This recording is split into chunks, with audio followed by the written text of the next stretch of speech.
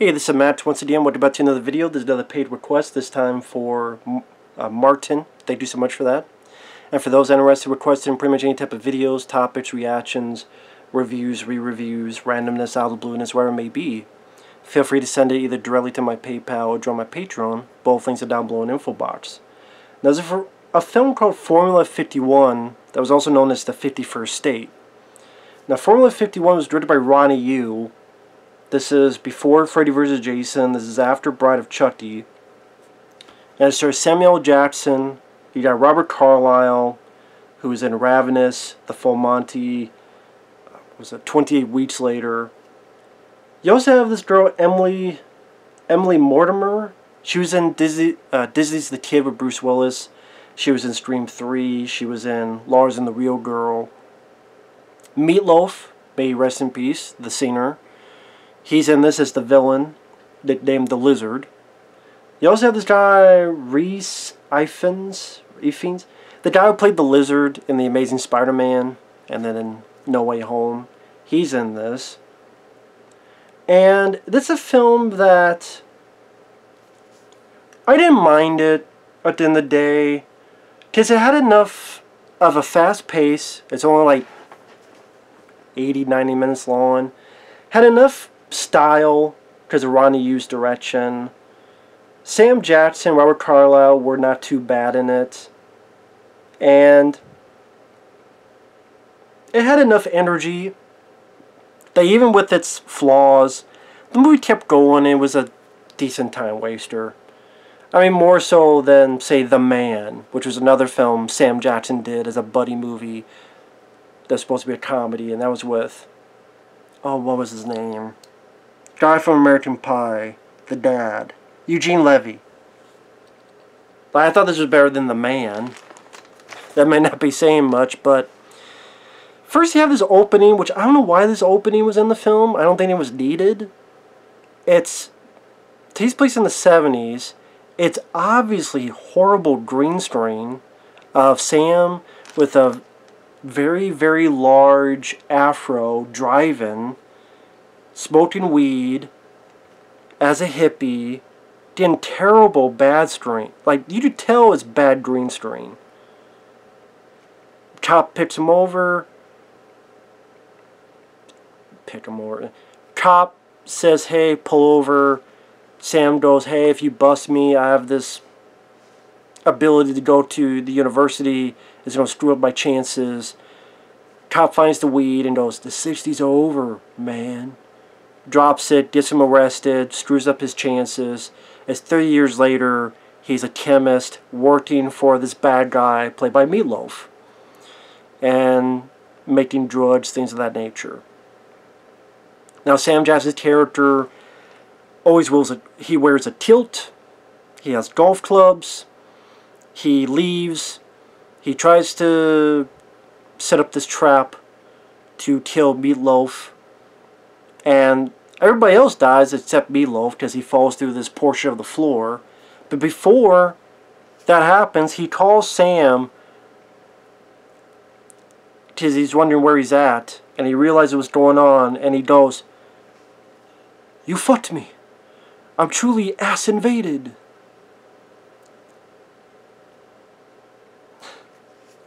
It's such a weird line reading. You fucked me. I'm truly ass invaded. I guess it's a new one on me. I mean, I'll give you that. I've never heard it said quite like that before, so I guess you chalked it up to originality? I don't know. Anyways, Sam Jackson thinks everyone's dead, the bad guys, so he goes to meet these other guys for a deal. He's in Liverpool. The guy who's supposed to pick him up to get him to this deal is Robert Carlyle, who is looking forward to the new soccer game. I'm sorry, they're football. To pick up Sam. He's a guy who doesn't like much of anybody, doesn't like Americans, even goes to a pub with these, not Americans, but these other guys, scares them with a flare, curses up a storm, and his buddy stupidly kills the chemist they had And Robert Carlyle's like, why'd you do it? You told me to take care of him. No, I don't mean that, take care of him, you stupid wanker.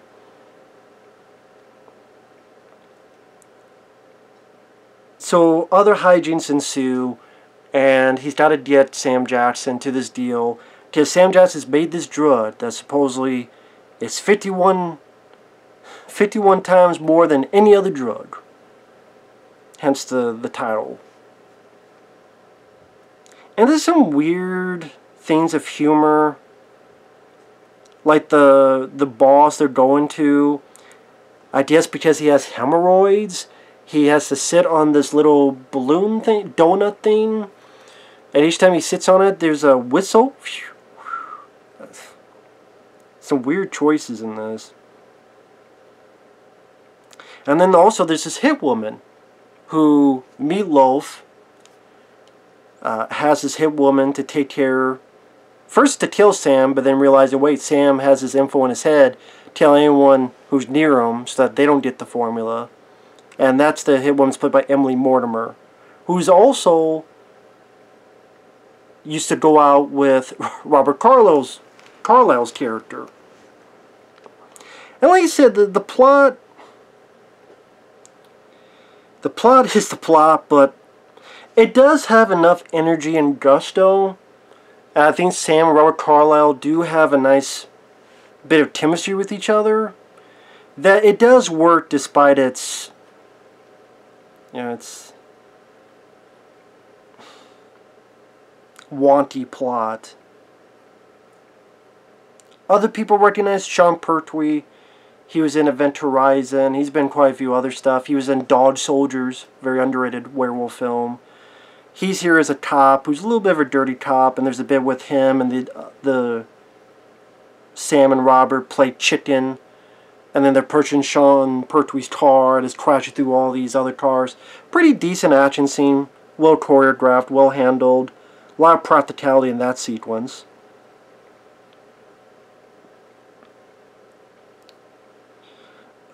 There's the skinheads they have to deal with, who at one point Sam Jackson fucks them up with his golf clubs. At another point they force Sam to make these pills, and he does, but he gives them the wrong pills, so he gives them laxatives. I didn't need to hear them fart and shit their pants, but that's, to me, it's a very wonky plot. I think the cast is pretty game for what's going on. Like I said, there's a lot of style with the camera work. It like doesn't want to make you bored. It's not a boring film. It goes by at a decent pace. Apparently one of my cats feels the same way. Maybe he does feel he was bored, but I gotta disagree with him. I don't think it was as boring as one of my cats thinks.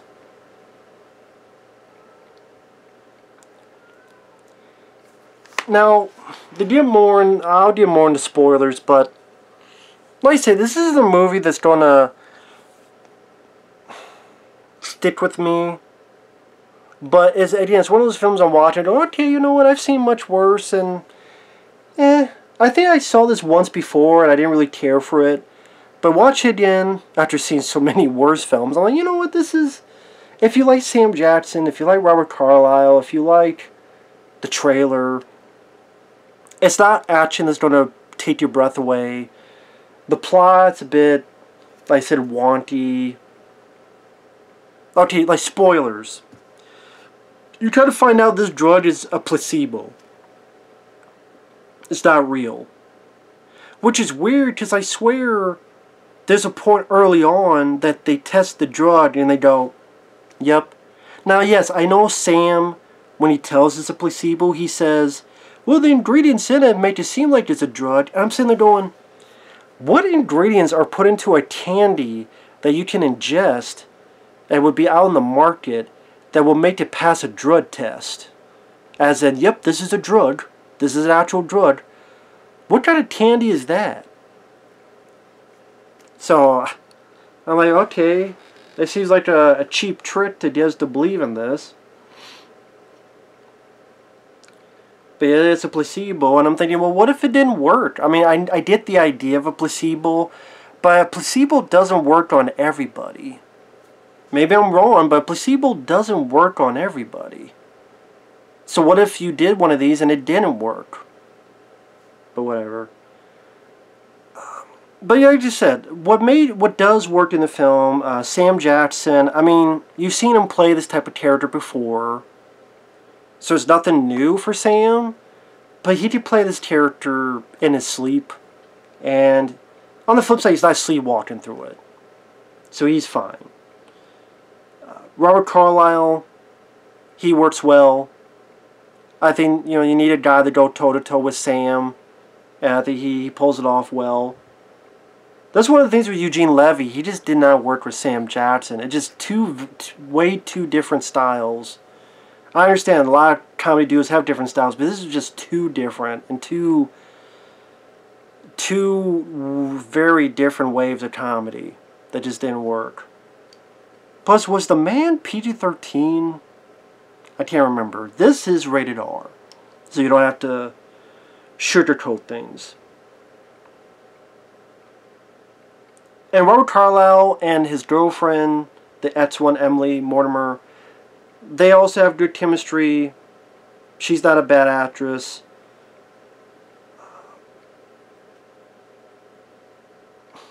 Super spoilers. Meat Loaf took a drink, and Sam tells him, oh, by the way, that was, I would call it the live wire. Pretty much, it's a bomb that mixes in, and then Sam has an umbrella, and Meat Loaf just explodes and paints the whole room red. I didn't expect that, but that was like, oh shit, you know, okay. There's a few things here to go off the beaten path. But like I say, it's a movie that's not...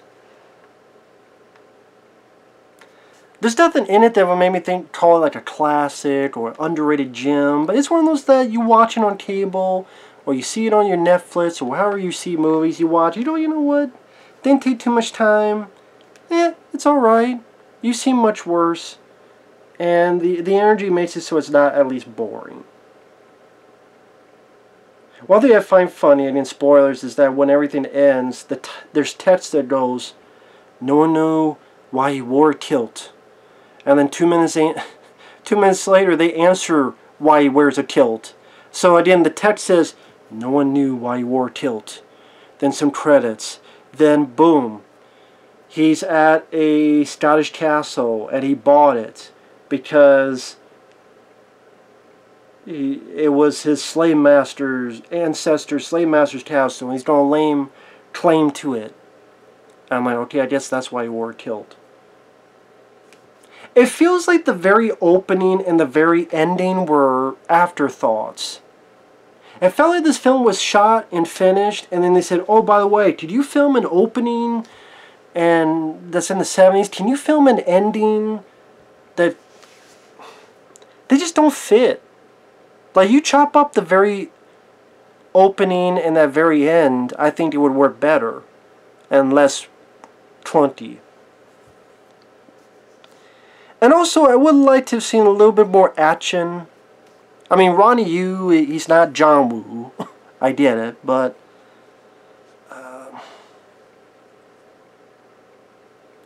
again, there's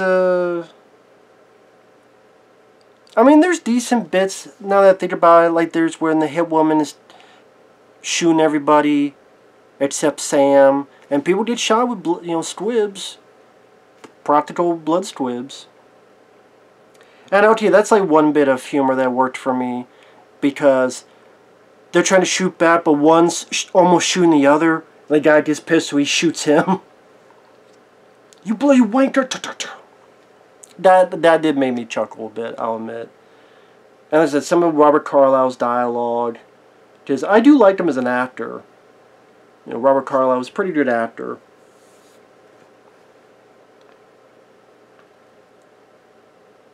And I think, like I said, compared to a lot of films I've seen, this was fairly easy to watch. So it's not a hard watch. But yeah, when this came out, it did nothing. Where critics did nothing at the box office. It came and went just like that. And, I mean, Sam would do better. he could always do a lot worse. It's no Hitman's Bodyguard. It's no, Pulp Fiction. It's no Die Hard with a Vengeance. That's my favorite Sam Jackson film. I even like Snakes on a Plane. I would say I like that more than this. But I like this more than, like I said, The Man. I'm trying to think what else he did during this time. I could never get into Rules of Engagement. It's like, one of those. I would say I like this more than Rules of Engagement. I liked Freedom Land. That's the one a lot of people didn't like. I did like Freedom Land. With Sam Jackson in it. But, yeah. It is with it. It was a weird choice, too, for the director. Because Ronny Yu, again, before this did Bride of Chucky, after this did Freddy vs. Jason. So it's a very different type of director. Other than, when the person explodes at the end into a gush of blood. Okay, there he is. But, with that said, thanks for watching. Take care. We'll see you guys later. Bye-bye.